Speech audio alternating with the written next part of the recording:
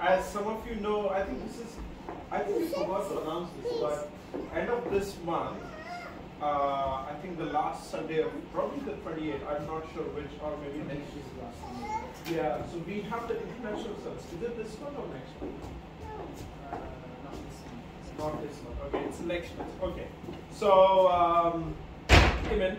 So we have an international service that we are planning, and what we used to do this in Auckland as well. It's like an international service, but the focus is to invite a lot of our friends and colleagues and our neighbors to come to church, and great opportunity to reach out to our friends. So, so in light of that, Tyson asked me to share something or talk about the Great Commission that God has given us. It's about go and make disciples of all nations. So we're going to learn from Matthew chapter 28 today and learn something from it and what we can do. Amen. So before we go ahead, let's bow down and pray. Heavenly Father, thank you so much, God, for this evening. Thank you for the good news that we could hear. God, truly you are a sovereign God. You are in control, Father. Even though there were so many people who were away and on Sunday, but you still took care of it. We had a great service, and God, you led us through the Holy Spirit, and everyone chipped in to do their job, and we had a great time. We're grateful that Smiths and Jono and Christine are back with us, and Georgia and her sister is with us now.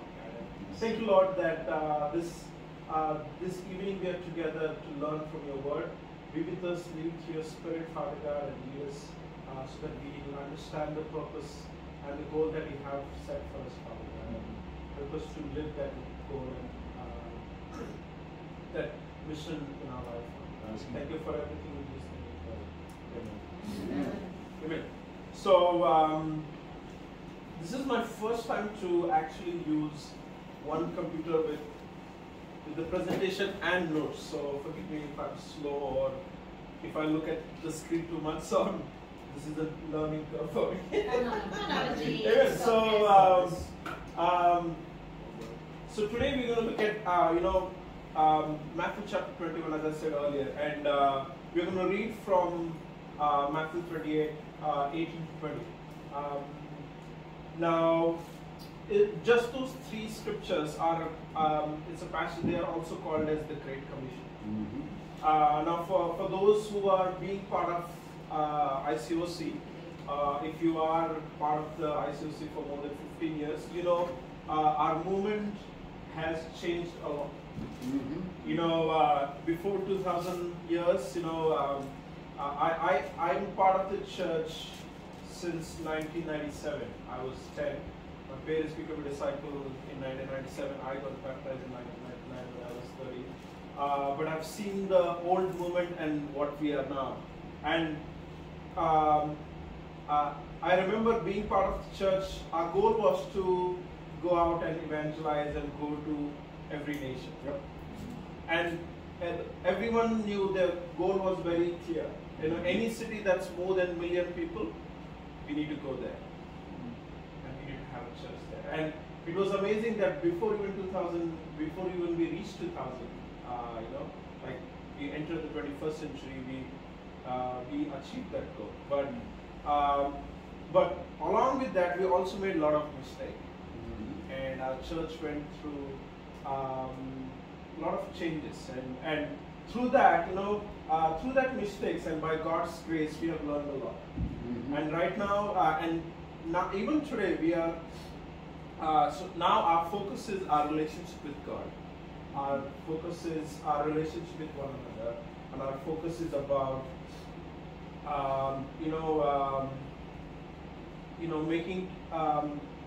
making sure that, we are tuned with God and His scriptures. But it doesn't mean that our mission, has changed. We still have the goal, we still want to follow this. So, because we know it is the reason why Jesus came on this earth. He came on this earth not to just save you and me, but also to save every nation. Amen. I think it's very hot. I'm feeling very hot. Sorry. Is it this or what? Maybe. I'll just reduce the fan speed, guys. Sorry.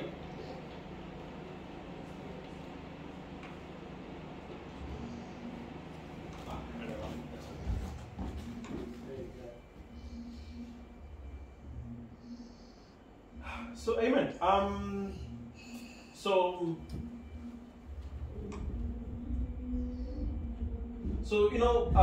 Matthew 28, the verse 18 to 20. We'll turn our Bible there, and we see that this is a Great Commission, as I said earlier. It's Jesus' last word before he was taken to the heaven.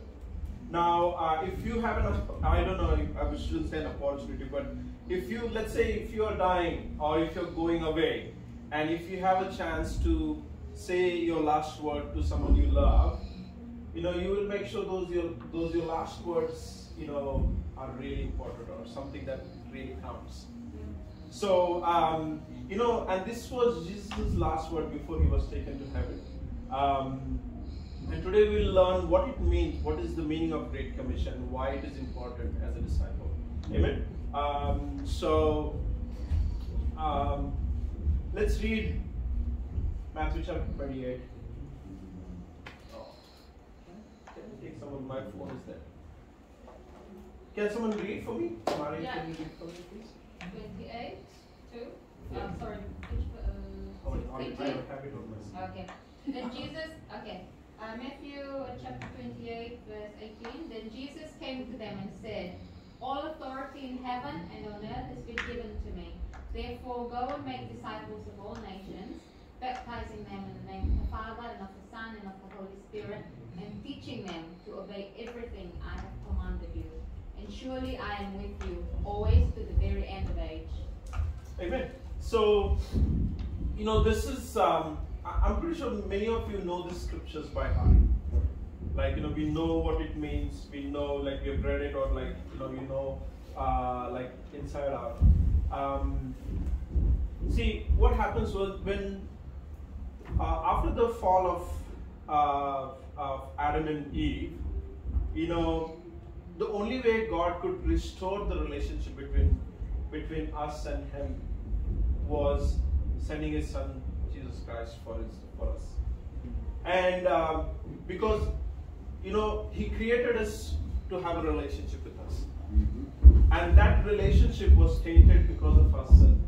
And Jesus, came and He sacrificed, and He was sacrificed on the cross so that we get a gift of salvation, and we also, so that we can build that, we can have that same relationship with God that God intended when He created us first. And Great Commission is basically that Jesus wanted His disciples to continue His mission. So if you see the word commission, I saw the dictionary meaning of this word. The commission means an instruction, command, or a role given to a person or a group. It also means a group of people entrusted by official body with authority to do something. So as a disciple, we have given an authority. That's what Jesus said. Like, Jesus said, all the authority in heaven and earth has been given to me. Therefore, go and make disciples of all nations. And see, it's a commandment that has action in it, isn't it? It's not like, I became a disciple and that's where it stops. Now I don't have to worry about anything or think about anyone else. It's not like that. So, Jesus told us to do 3 things here in this commandment. If you break it down, this Great Commission, He says, go and make disciples of all nations. Means we must go and talk to people. Baptize them in the name of the Father, Son, and the Holy Spirit. And the last one, teach them to obey. Now these things, and then He assures us that until the end He will be with us. So, Great Commission is a call of Christ for his disciples to extend his authority over the whole world. You know, we are to share the gospel with everyone so that more and more people see who Jesus is and understand the plan that he has for all of us. You know,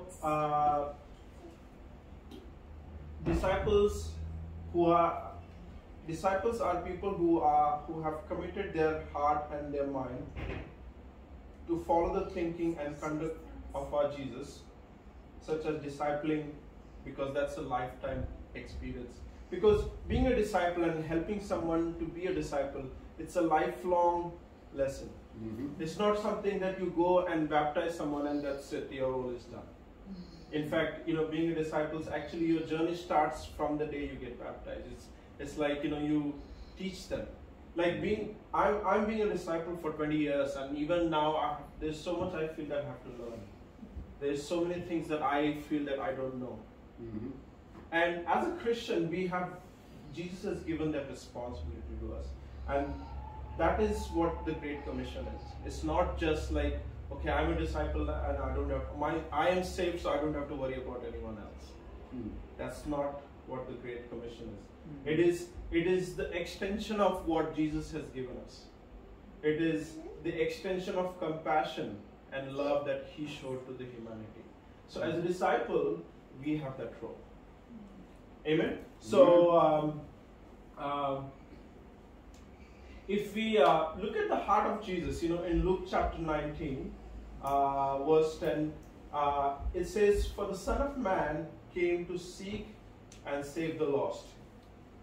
Now it's very interesting because I feel that, okay, I need the scripture, but then I did a little bit of research and I felt like, okay, what is the meaning of seek here? You know, this word seek.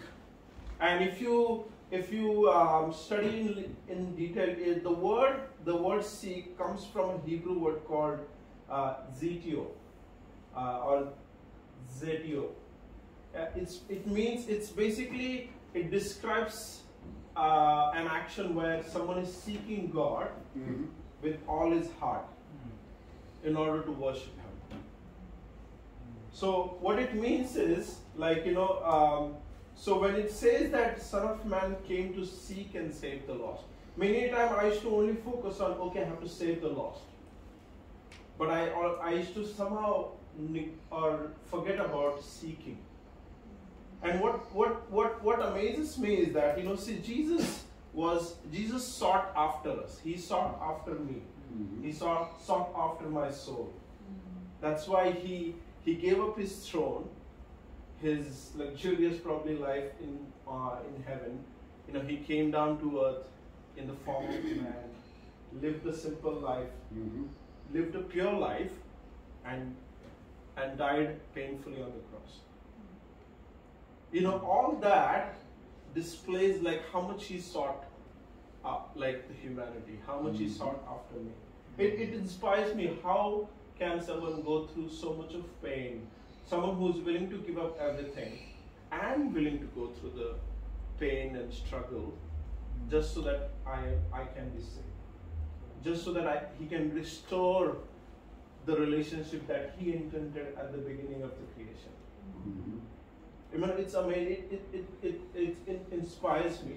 You know, if you go further and in Luke chapter 15, if you study, you know, the heart of Jesus is clearly, you can study it in these three parables. You all know these parables. The parable of lost sheep, the parable of lost coin, and the parable of lost son. The parable of lost son is also famously known as the prodigal son. You know, we are not going to read the whole chapter, Luke chapter 15, but verse 20 and 24, I would like to read it for you, and you know, we'll focus on the highlighted text that I've put here. In verse 20, you know, now this is after the prodigal son's returns. You know, first what he does, he goes to his father and he says that, you know, I want all the money. And I don't know if you know this, but see, you are, and correct me if I'm wrong in this, you are only entitled to get an inheritance when your father dies. Isn't it? Yeah, pretty much. Isn't it? But this son, he asked his father for his inheritance even though he's like alive. So he's like, I don't care whether you live or die, I want my inheritance, which he's not even entitled. But he takes that money and goes away. So he's hurted his relationship with father, but he comes back and he's totally broken. And when he's coming back, he says that, when he comes to his consciousness, he says like, the servant in my father's house have a much better life than me. So let me go back. And he says that I'll beg my father and say that, I don't deserve to be a son. At least let me be a servant in your house, and that way my life will be better than right now. But when he goes there, his father's response is completely different. In verse 20, it says, so he got up and went to his father, but while he was still long way off, his father saw him and was filled with compassion for him. He ran to his son, threw his arm around him, and kissed him. And in verse 22 and 24, but the father said to his servant, quick, bring the best robe and put it on him. Put a ring on his finger and sandal on his feet. Bring the fattened calf and kill it. Let's have the feast and celebrate. For this son of mine was dead and is alive again. He was lost and is found. So they began to celebrate. This actually scripture basically tells you the heart of Jesus. When he looked at me, that's what he saw. When he saw me, his heart was filled with compassion. When he saw you, his heart was filled with compassion. Because he knew that we are lost and we need saving. And as a disciple, it's something similar that we need to learn to imitate. I need to learn to imitate. Because for me, it's quite easy to see the world the way the world sees it. Means we look at people and say, oh, they have a nice house or a good car or great career in their life. And all these things are good to have. There's nothing against it. But if we don't see them the way God sees them, then we are failing. We are not seeing or not participating in that great commission. Because the way when Jesus looks at people, those who are not saved, he has compassion for them. He knows that they are lost and they need saving. So my question is, how is your heart today? When you look at your friends, when you look at your colleagues or your family members who still don't know about God, do you have that compassion that this father had on his son? Do you have the same heart that Jesus has for the lost ones? Because just being a disciple is not enough. We are called to participate. We are called because Jesus said He has given us that authority.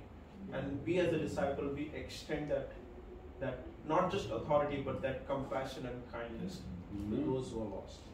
Amen? So, if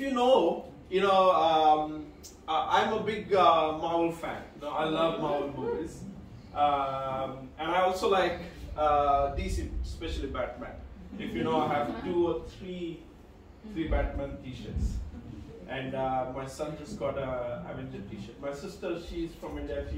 She will, when she sends some things, she will always send something very nice. So, but if why I'm talking about Marvel is like, all these are superheroes. And if you see their movies, what I've read about them is, if you combine the profit of all these movies, it's into more than $10 billion. US dollars. A lot of money. People love this and watch this, and they are fascinated by these superhero stories. And if you see them, every character in this, whether it is Iron Man, Thor, or Captain America, Superman, Wakanda, Wakanda, what's his name? Black Panther. Black Panther, yes. All of them, they have a role to play. They say that, oh, I am here to save the humanity. You know, and they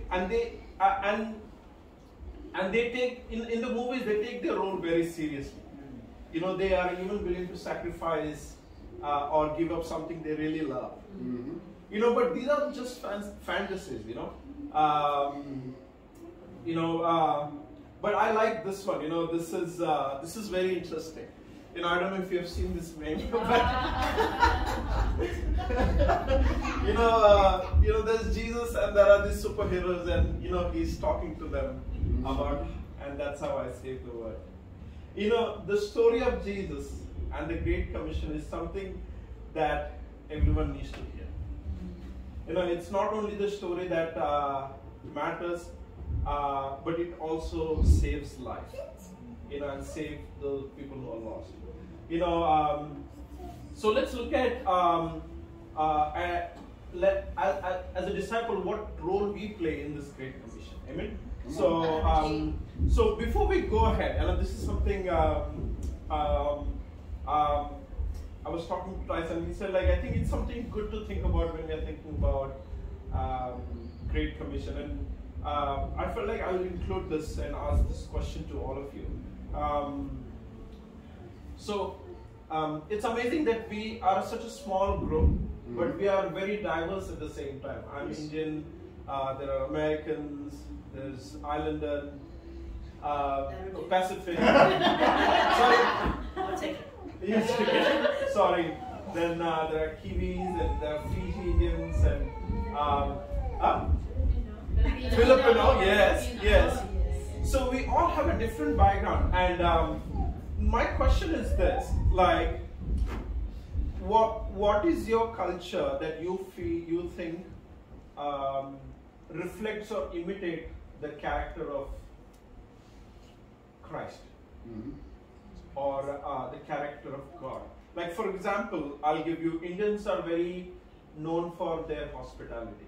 Like, if you go to any Indian people's house, if you're their friends or visiting them after some times, they will never leave you until you at least have a cup of tea. Yeah. And they make the cup of tea, like they put 5-6 sugars, like oh man, you'll definitely get a diabetes when you come back. But they do it with a good heart. They want you to, because there is a term, a Sanskrit word, like a sentence that India has. It's called Atithi Devo Bhava. It means the guests are like gods, or you treat them as God. Like, you have so much respect for them. But that's something, when I see my culture, I see that hospitality is one of the character of God. Like, Abraham was hospitable to the people who were coming, and he was blessed because of that. So in a similar way, I want you to kind of take a minute, or like a time, and think about, okay, what's your culture, and what's that one culture reflects or talks, or like, about the character of God. I just want you guys to kind of take a minute and share. Please share.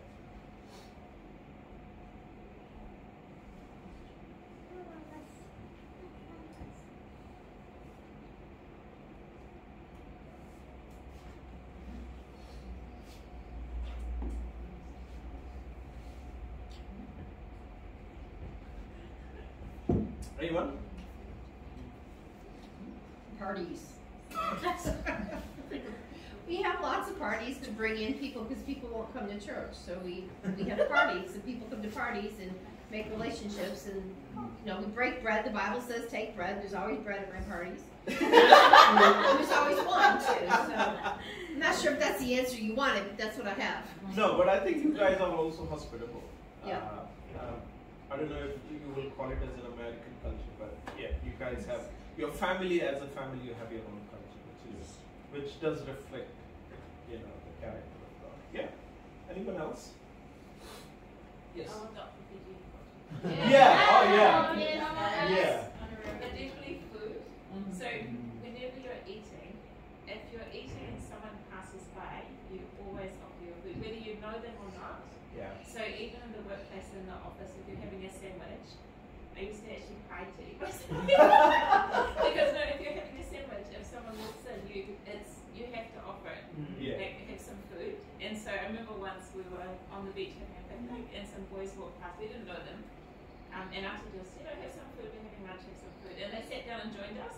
But it's that's just the Fijian culture. Whether you know people or not, you always offer your food if you're eating. Yeah. Yeah. Yeah, it is. I mean, I can relate. Fijian culture is so much like Indian culture. I've seen that in people in the past doing that in there, so I can relate to that. Yeah. Anyone else? And growing up, even in this country, people tended to be quite compassionate when there was a need, Yes. when somebody needed assistance. I wouldn't say it's the same today. We have encountered a bit more of it here in Christchurch than we did in Auckland, but I think today there are many different ways in which we can see the culture of this country in sad decline. But it has not always been that way. I think hospitality is another one that when Joan and I were growing up, it was quite common, or at least more common than it is now. That's probably something you find pretty much anywhere around the world. If you go into, how would you say, live with people for a while, not just as a tourist. If you are blessed enough to be able to live with the people who are actually living somewhere, you find that they will also be very hospitable, even though they may not have very much to be hospitable with. Yes, honey. I think for me, I'm speaking here of Kiwi culture, which I really love, is the Kiwis are very friendly.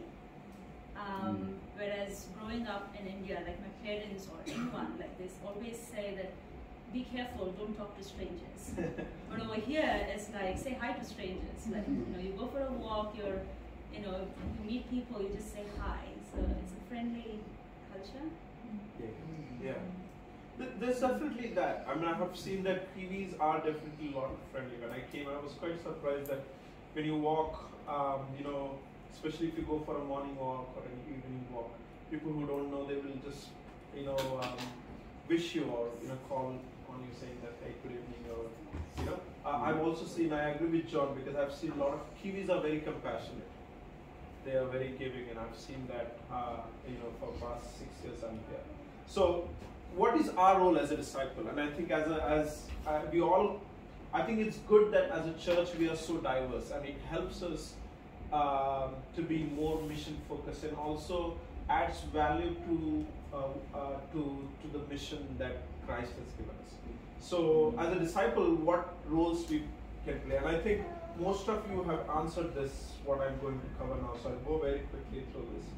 Being hospitable, I really appreciate that at least, you guys host, different events. We had Midweek Christmas, we had Marriage Night at your place, and we had Matariki at your place. And Matariki is the place where Smiths invited Daniel and Zoe, and that's when we got in touch with them, and we are still in touch with them. And hopefully, that will result into reaching out to them, and hopefully they'll come to church one day. So that's important, and we, as a disciples, we should do that. Be hospitable.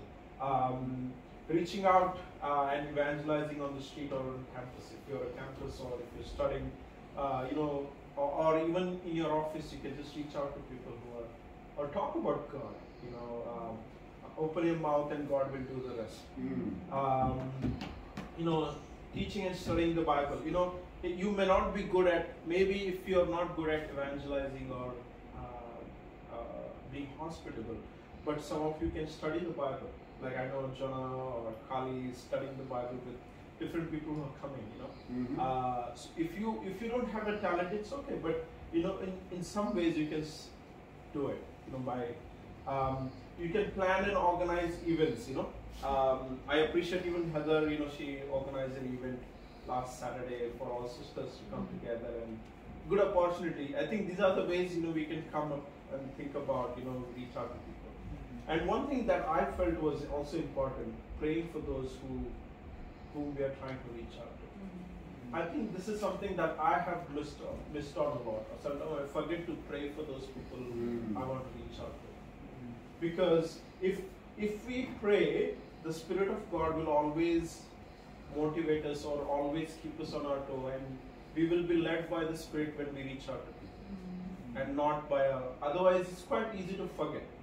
Easy to forget the things that we want to do, and with our daily life, it's very easy to just not lose the focus of the mission that God has given us. So praying daily for those you are trying to reach out to can also help you. And lastly, and finally, work as a team. We should organize another walking by faith event. That was another event that we did. We organize a hike so people can come. So different things we can do together. So let's pray and fast and invite our friends for the international service that's happening next month. Amen. So in conclusion, as a disciples, we are all called to make disciples and share the love of Christ with our neighbors. Amen. So, and Great Commission is our privilege and opportunity to participate in God's ultimate goal. I feel that it's very convicting to me when I kind of ponder over it. See, it's a mission. It's a plan, God's ultimate plan that He planned it when He created the universe. And as a disciples, He has given us that privilege to be part of that. So let's say it's a privilege, but it's also an opportunity to be part of God's grand scheme of saving the lost. Amen. So let's imitate Jesus to seek and save the lost, just as He did. Amen. Thanks for listening to God with Joey. Amen. Amen. Last time I forgot, but I would like to maybe have some time to share if you have any thoughts and what we can do as a church or what we learned. We'll just take another 5 minutes and then we'll go to fellowship. I can share. Thanks for that. I think it really reminded me of the Great Commission, why we're all on the mission team to begin with. And even for those of us who didn't come on the mission team and have been here, we're all part of it. We're all here, meet together. But I think it was a good reminder because I think I can feel, because I don't go to uni or I don't have an office space as well. Where can I share my faith? But I think it was just just a reminder that there's a lot that we can do. I think something that's really important for all of us that we're not already doing now is to get involved in our communities. Whatever interest that you have. I've been trying to join all kinds of football teams, and I've played for 3 of them currently. And but it's just it's about it's about reaching out and building that friendship with these people. Yes. The other day I gave a ride to one guy who just said, "Hey, I need a ride to the football game." So I can give you one. And